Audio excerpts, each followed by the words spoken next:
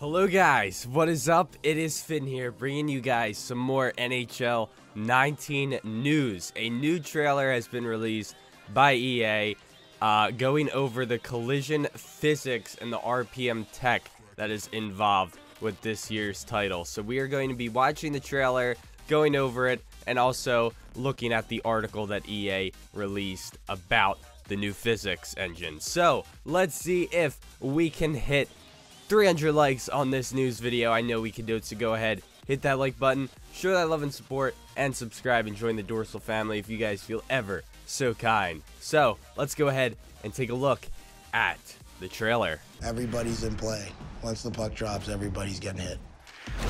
Oof. Nice. You take an athlete like PK Subban, Right here. to have a highlight reel such as his was I great like for inspiration for the the team. throwing of the shoulder.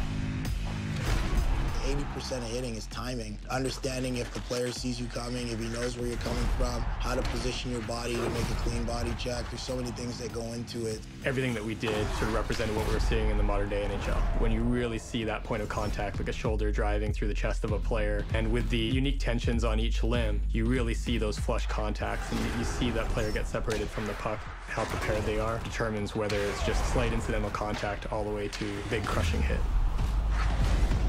Hip checks, yes.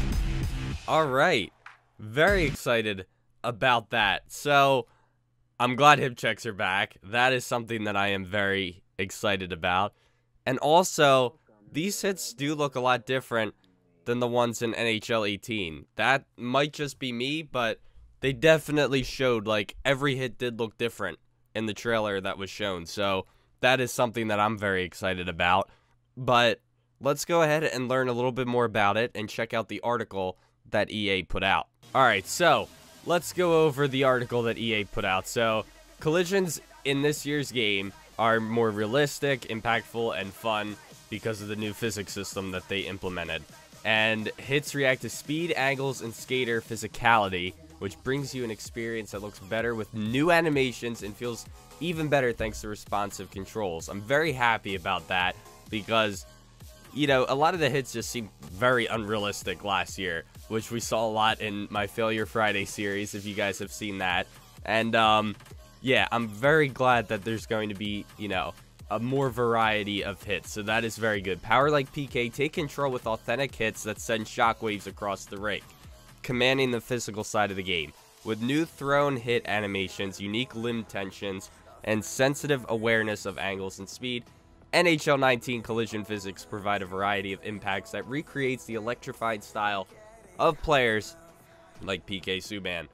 Again, very cool, very nice to see, you know, big hits still in the game, and also some more realistic hits that don't exactly, you know, shock the ice, if you know what I mean. Like, that doesn't just, like, get everyone off their feet, you know. I'm still glad that there's going to be, you know, more realistic hits and also big hits, but hopefully they don't happen too often, because I feel like they did in NHL 18.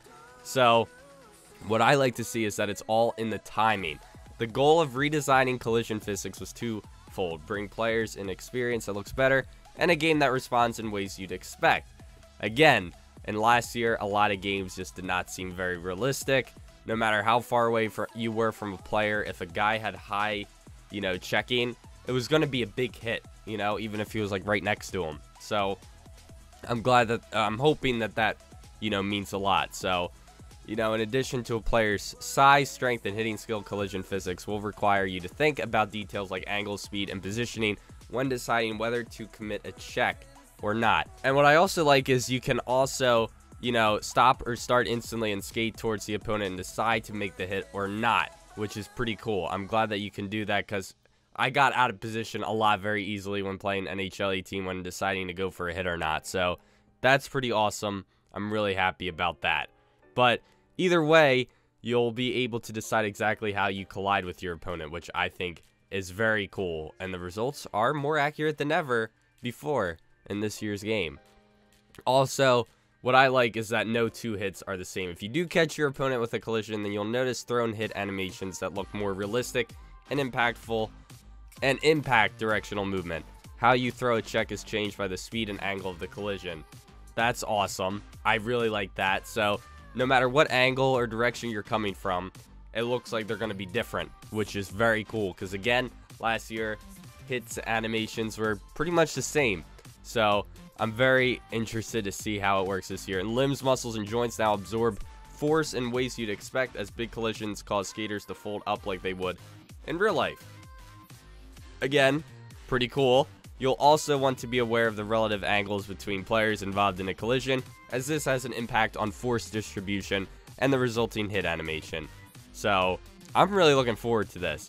This is going to be very fun to hit players in this game because it'll be more realistic. And catching your opponent square to the center of their body will produce a much different collision than simply catching a piece of their shoulder, as angles, speed, physical tension, and thrown hit animations all work together to produce limitless variations in hitting. So, last part is don't fall behind. Stamina plays a big role in hitting this year too, which is cool. So as endurance affects your ability to absorb a check, when your skater's stamina is low late in a shift, avoid collisions at all costs. So it looks like that could even result in injuries, which is going to be big for those who play franchise mode. While responsive controls allow you to change direction instantly, they also burn more stamina, which can be countered by avoiding sudden stops or starts when unnecessary. Keeping track of your skater stamina will help you make strategic decisions, such as utilizing a poke check to conserve energy as you attempt to disrupt the play. So make sure you have endurance in mind as you enjoy the endless number of unique hits available with NHL 19 collision physics. I'm very excited about this. It might not seem like a very big feature, but it's definitely something to look forward to, because there were a lot of unrealistic hits in NHL 18. We saw that in my Failure Friday series. I got a lot of hits that guys would just slide across the rink. Guys would go flying after a hit. You know, like when I played my franchise mode, I would like, just the way I hit guys was completely unrealistic. They'd go flying, and that's not realistic. Usually when you hit a guy, they kind of don't go anywhere. You know what I mean? But these guys would go sailing across the rink. So I'm really looking forward to this. I really think it's going to be fun, and I'm glad they brought hip checks back. So that's going to be a lot of fun to work with. But all in all, that's pretty much all I have for you guys.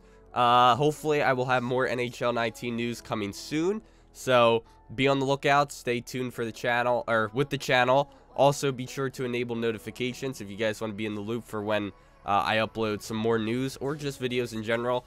But that is going to do it. I hope you all enjoyed. Don't forget to leave a like and subscribe. And as always, I will see you guys in the next episode. And thank you all for watching.